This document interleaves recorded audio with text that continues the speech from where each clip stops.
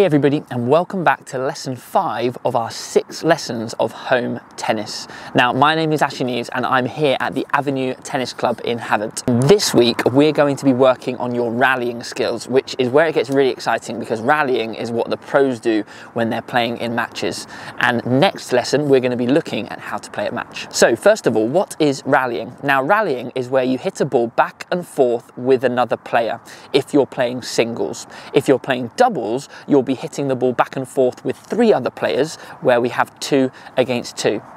Now, when we play proper tennis, we're playing on a big tennis court like I'm standing on here, and we play over a tennis net. And what we need to do is try and get our tennis ball to go all the way over the net to the other side so that our opponents can hit it back to us.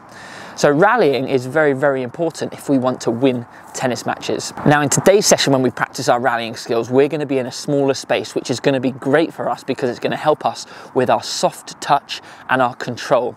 And that's what some of the best tennis players in the world have compared to other players. They have the ability to hit the ball really hard and really slowly. So in today's session, we're going to be working on the control side. So before we get into it, we need to make sure that we've got the equipment we need for the rest of the session. So the first thing that you're going to need is a tennis racket or something that you could use instead of a tennis racket. Now, it could be your hand, or if you've got something like a chocolate lid or a hardback book, something that you'll be able to hit a ball with, then that will be great as well. As well as your tennis racket, you will need a ball of some kind. So I'm going to be using this ball today. If you've got a tennis ball, that's amazing, but a ball that bounces is going to be really, really helpful today. If you don't have a ball in the house, you can scrunch some paper or some tissue paper into a ball, or like we have in the previous sessions, you can use some socks. The final thing you need is going to be 4 markers. So I'm using 4 cone markers here, as you can see. You could use jumpers, you could use socks, anything that you've got in the house that's not going to break. Okay, so we want something that you're not going to break, but we need 4 of them to mark out our space. And make sure you bring a drink along with you because we're going to get thirsty during the session. So just like before, you've got 1 minute to have a hunt around your house for all of those things. Your time starts now. Off we go.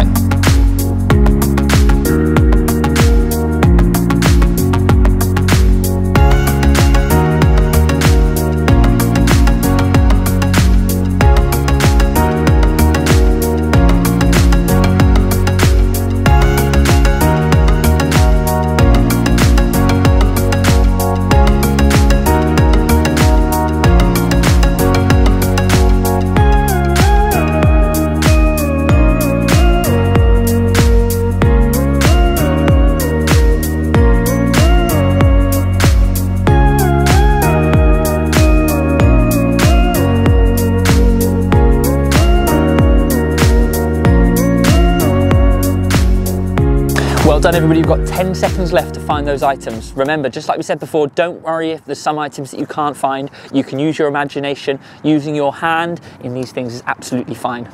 Well done, and stop there.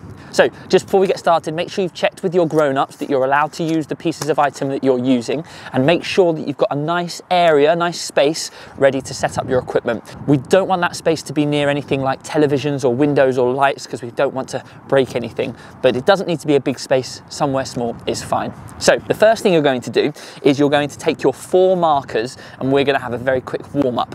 Now, this warm-up is going to help us to warm up all of our muscles in our body, but also our brain, which is super important when it comes to playing tennis and other sports. So with your 4 markers, your job is to place them down in a nice line. You're going to put 1, big step, 2, big step, 3, and 4. So we've got our 4 markers there. So make sure you do that for me now. Excellent. Now, once you've got your 4 markers down, we're going to start on marker number 1, and you're going to start in your ready position that we've practiced before. Now remember, the ready position is nice and low with our feet shoulder width apart and our hands out in front of us. So we're standing behind cone number 1 in our ready position. Now, if I shout 2, you're going to sidestep and stand behind cone number 2. If I shout 3, you're going to go to 3, and 4, you're going to go to 4. And 1 is going to be all the way back to the start.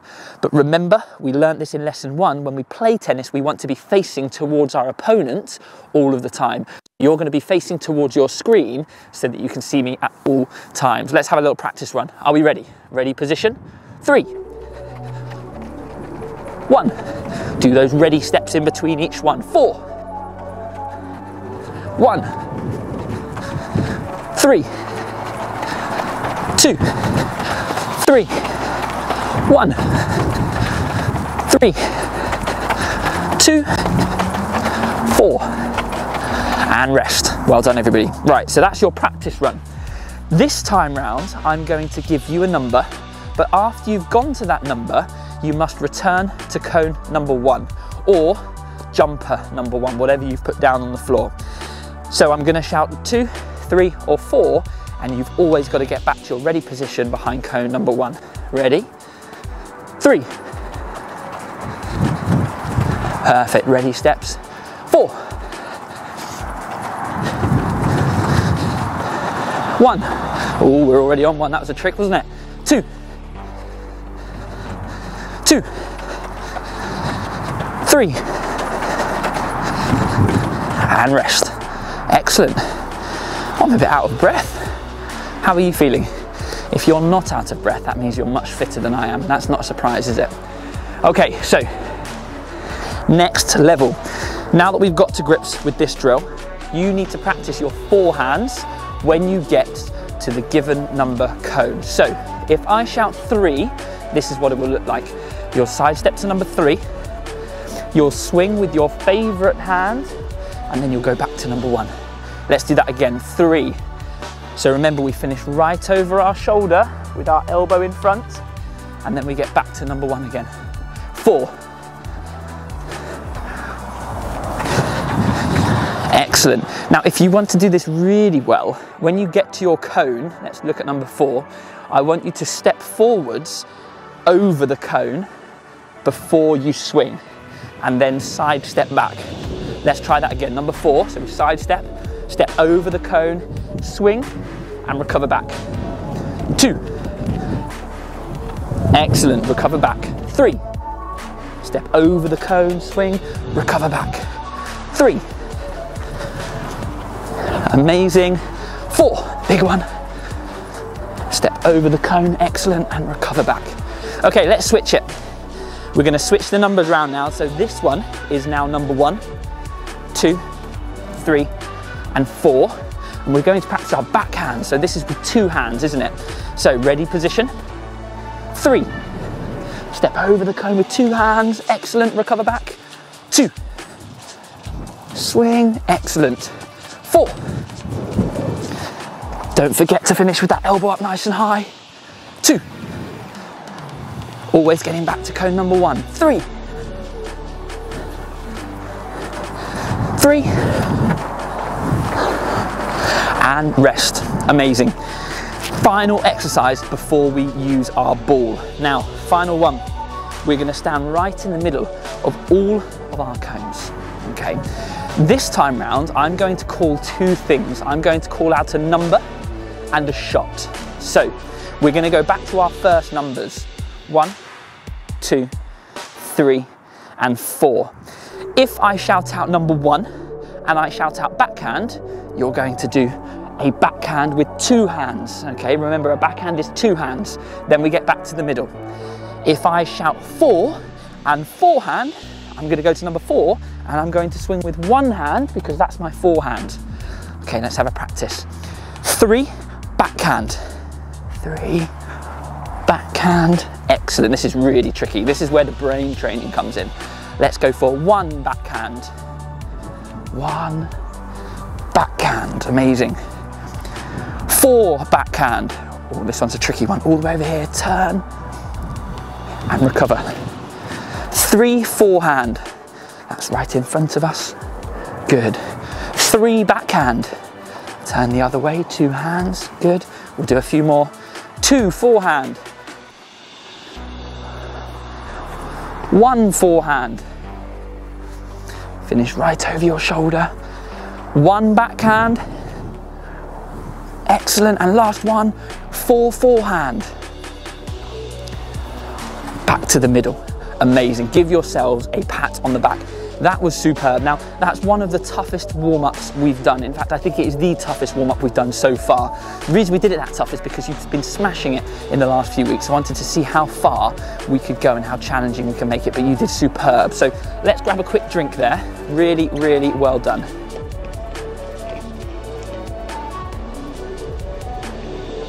Amazing. Right, so we'll pop our drink down and we're now going to grab our ball. So if you've got a tennis ball or a football, whatever ball you've got, pick that up and we're going to walk over to our markers. Now this time round, we're going to make our markers into a square shape. So we're going to have a very small tennis court. Okay, so as you can see here, I've made a nice square like so. Now remember, a rally is where two players hit the ball back and forth together. Now, we are doing these exercises on our own, so we're going to be practicing self rallies, which you'll remember from one of the previous sessions.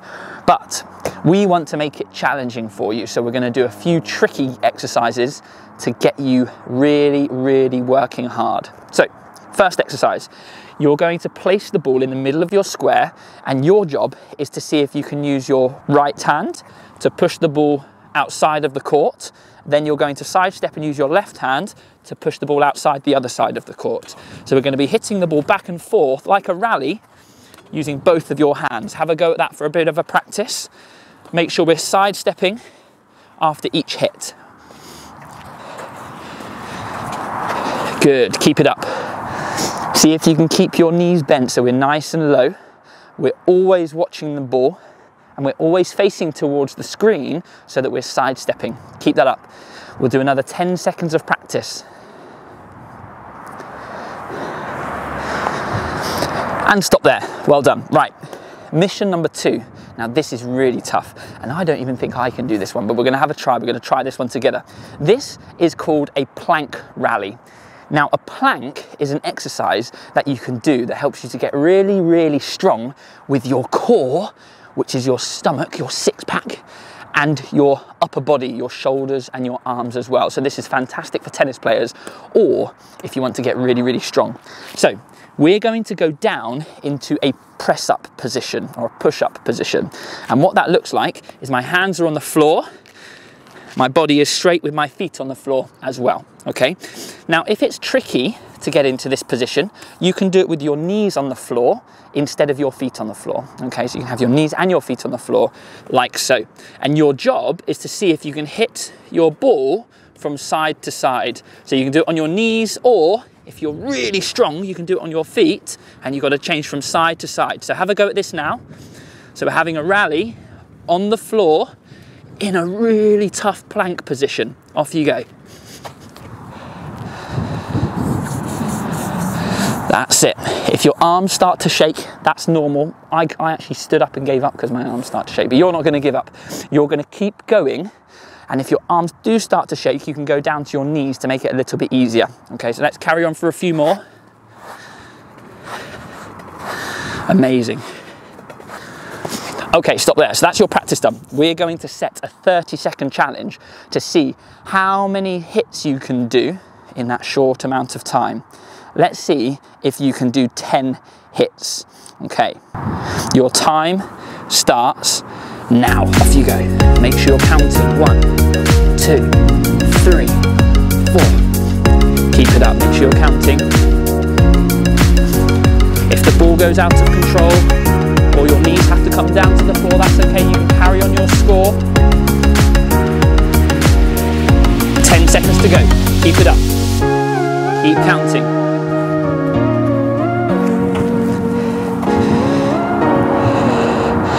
And stop there, well done. Right, shout at the screen, how many points did you get now? Fantastic, really, really good. It's a tough one, but we are on lesson 5 and we do want to make it tricky because that's how you're going to get better, you're going to get stronger, and you're going to be ready to play real tennis on a real tennis court like this. Okay, Next challenge, we are still doing rallies, but this time we're going to introduce a bounce, because when we play tennis, remember from a couple of weeks ago, we are allowed how many bounces? That's right, we're allowed 1 bounce before we hit our shot. And if you play wheelchair tennis, you're allowed 2 bounces, 1, 2, before you hit your shot. So, this next self rally that we're going to do is going to involve a bounce, and we're going to see if we can start outside of our court. And you've got to see if you can throw the ball up, get it to bounce inside your court, and then catch it on the other side. So we're going to throw it up, sidestep, catch it on the other side. Throw it up, sidestep. It's a bit windy for me out here. If you're indoors, it'll be much, much easier. Try again. Throw it, bounce, catch. Good. Throw it, bounce, catch. Have a little practice, off you go. So we're outside the court, the ball bounces inside the court, and we sidestep to catch on the other side. This one's really tricky. Amazing work. Very good. If that's too tricky, you can stand inside the court and just practice your catching like this. Amazing. If you want to make it more challenging, you could see if you can catch it with 1 hand outside the court. That would be really tough. Have a go. Can you give you 15 more seconds to practice that one? Excellent. Watching the ball, make sure we're sidestepping all of the time. Good stuff.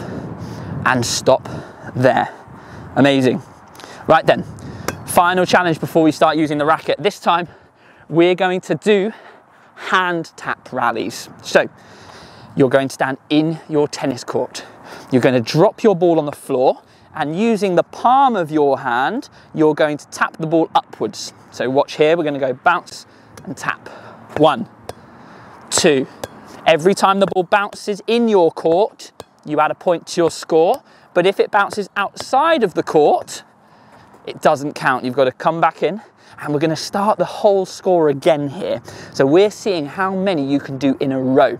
If you only get 2, 1, 2, and then the ball goes out of the square, then you can start again, but 2 is your record. So we're going to see how many you can get to. Okay, have a little practice first, and we'll do the 30-second challenge. You can use 1 hand, you can change hands. If you want, you could use 2 hands, but your job is to keep the ball bouncing in your zone or in your mini tennis court. Awesome stuff. Watch the ball carefully, and remember, if you get yourself into a good ready position, you're a bit lower, that's going to make it even easier for you to get a high score. Excellent. Couple more to practice. Amazing. Okay, are we ready then for the challenge? We got 30 seconds to see how many we can get in a row. Now remember, if it goes outside of your square, you've got to go all the way back to 0. So this is going to be mega, mega tough. A good score on this one, I think, would be maybe 3 points. So let's see if you can beat 3 points. Okay, your 30 seconds starts now. Off we go. 1. Oh, I missed it on the first one, so I've got to try again. 1, 2, 3. Good. I managed to get 3. See if you can beat that score. Always watching the ball. Don't worry if that ball escapes you. You can chase it down and bring it back to your zone and start again. 10 seconds to go. Really good. Bending those knees, making sure that we're using our palm to push the ball upwards. And stop there. Excellent work. Well done. Let me know, how many did you get into your tennis court? Great scores. Well done. Right, we're going to grab a drink, and then we're ready to get back with our tennis rackets, the fun bit. Have a quick drink first. Okay, hopefully you've had a little drink now, and you're going to grab your racket or whatever you're using for your racket. It could be something like this, it could be your hand, whatever you've got, that's absolutely fine. But we're going to use our racket and our ball, and we're going to head back into our tiny tennis court. Okay, so this challenge is called the 1, 2, 3 challenge. It's going to start as the 1, 2, 3 challenge, and then if you pass the test, we're going to make it a bit more challenging for you. But this is what the 1, 2, 3 challenge looks like. Your job is to bounce the ball on the floor. If you throw it on the floor, it's going to be really tricky because the ball will bounce out of control. So we're looking for a nice drop on the floor like this, and you're going to gently use your racket face or your strings to tap the ball up We're going to try and keep it in our court, okay? One tap, and then we're going to catch it. And then we score 1 point. So let's watch this first. So this is number one tap, and then we're going to catch the ball. Now, if you manage to catch the ball, you're then going to go on to 2 taps. So here we go. We're going to drop the ball first. 1 tap, 2 tap, and catch. And then, as the game suggests, 1, 2, 3, we're now going to go for 3 taps. So drop the ball, 1 tap, 2 taps, 3 taps, and catch. If you manage to get 3 taps, then you can go for 4, and then you can go for 5 and 6 and so on. And we're going to see what your record can be. Now, it doesn't matter on this one if you lose control of the ball, if you drop it, if it rolls under the table somewhere else, that's absolutely fine. You can carry on from your score. You don't have to go back to 0. But if you manage to pass 1 and catch, then you go to 2. So have a go. Starting off with 1 bounce, 1 tap, and a catch. Once you've managed to catch it after doing 1 tap, you're going to try 2 taps. The key on this one is to make sure that you've got a nice ready position. So we want our knees bent so we're nice and low. We want to have our racket strings pointing up to the ceiling, like so, or up to the sky. And that way, the ball will stay under your control. If you've got a wonky racket, then the ball's going to fly into different directions. We don't want to hit the ball above our head because that's going to lose control. We don't want to hit the lights either, do we? So, see how many have you got to so far? Well done if you've managed to get 2 or 3. If you've done even more, that's amazing. Keeping score. We'll give you another minute on this one because this one is a really good one, and if you can get a high score, it's going to be really awesome. Good stuff. Amazing. So it's a good one for your counting skills. In a minute, we're going to take it up a notch. Excellent. Don't worry if you're still on number 1 or number 2. Keep practicing. When I was your age, I couldn't even get past 1. I've had years and years of practice at this, and hopefully you guys will too. Excellent stuff. Keep going. Very, very good. Hope you guys are enjoying your tennis. One day I'd love to see you come to this tennis club. Excellent stuff. Good. Last couple then. Brilliant. Hold your ball still. Really, really good. Give yourself a clap using your ball and your racket. Well done. Okay, so now that you've done that, we're going to test your maths skills, okay?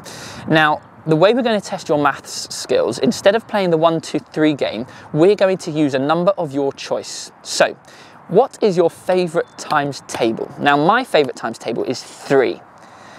Talk me through the 3 times table. We've got 1 times 3 is 3, 2 times 3 is 6, 3 times 3 is 9, and so on. So, because we know that the 3 times table goes 3, 6, 9, and 12, that's how many taps I'm going to try to do. So, I'm going to start with 3. So here we go. Drop, 1, 2, 3, and catch. What number am I going to try next? That's right, 6. So this is more challenging because we've got to do a lot more hits. Here we go.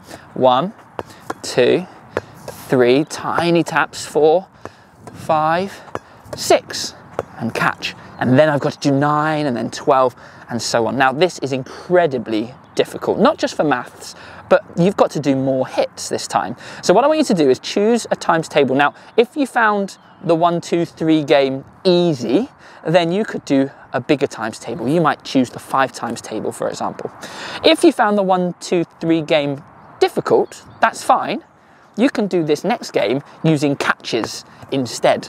So let's say if I choose the 2 times table, I could start by doing 1, 2 catches, and then that's past the level. Then I'll go to 4 catches. 1, 2, 3, 4, and then what comes after 2 and 4 and 6? That's right. So that's what you're going to do. Choose a times table, have a go now. Off you go. So you can use your racket or you can use your hands to catch the ball. It's completely up to you, but we're going to give you 2 minutes to practice this game.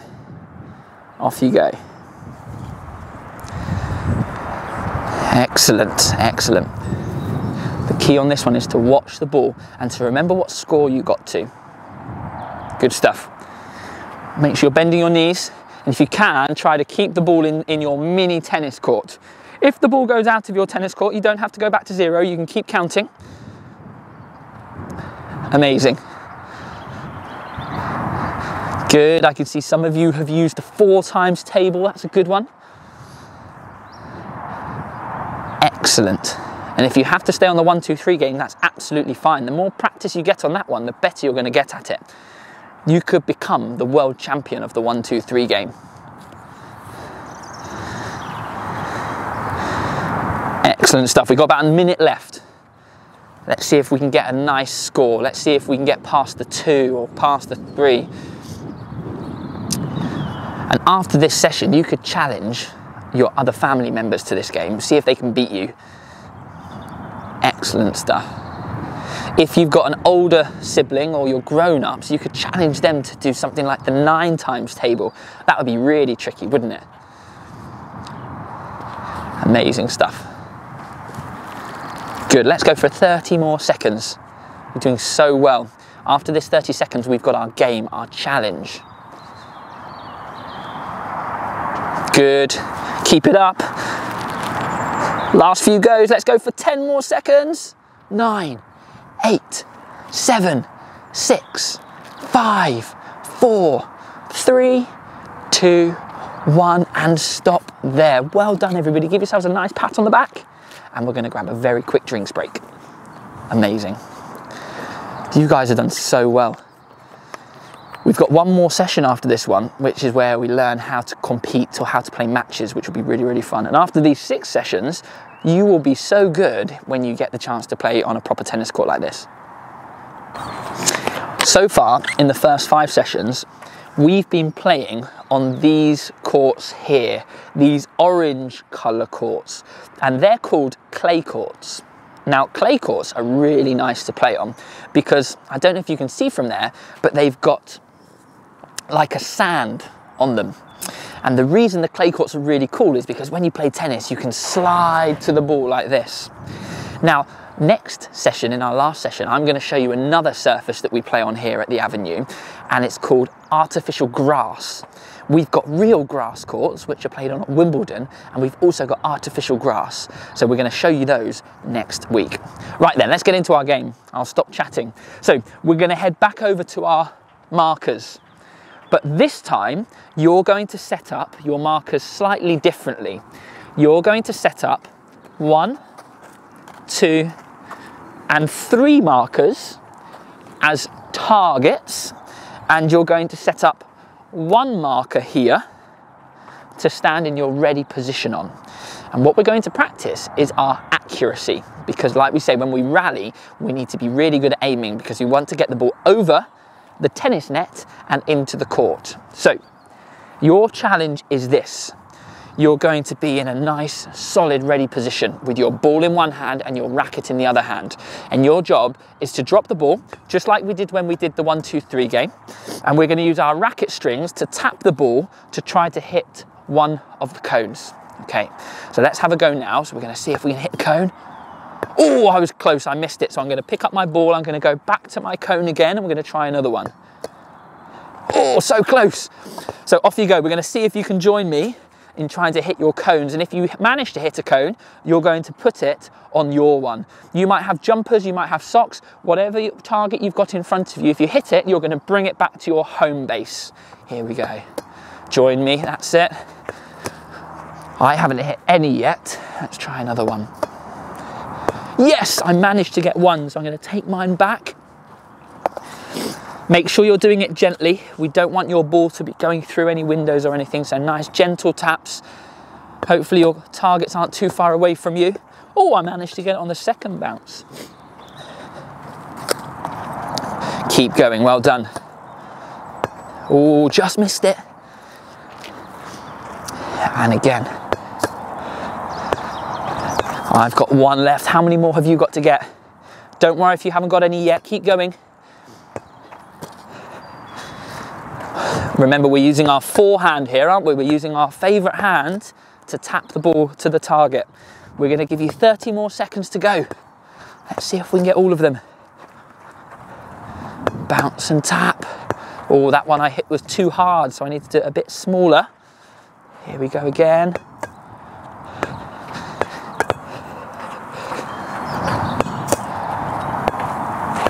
Oh, so close. Last couple then. Yes, I managed to get it. Amazing. Now, if you haven't managed to get all of your targets yet, press pause on your TV or your phone or whatever you're using and carry on. And then once you've finished, click play again and come and join me. But well done, everybody. You absolutely smashed that session. And that was, I think, was one of the most fun sessions so far because we were actually hitting the ball and controlling it a bit like a proper tennis rally. Now, next lesson, like I said, we're going to be practicing our competition or our match play. So we're going to bring everything that we've learned all together.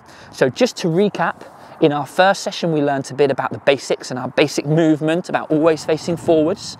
In the second session, we learned about the forehand. Third session, we did the backhand with 2 hands. Fourth session, we did the serve above our head, and today we did rallies. So next session, we're going to bring all of that together. You guys did so well. I'm really, really proud of how you're doing so far, and I can't wait to see you in the next session. So remember, make sure you've got all your equipment ready for the last one, and I will see you there. Take care.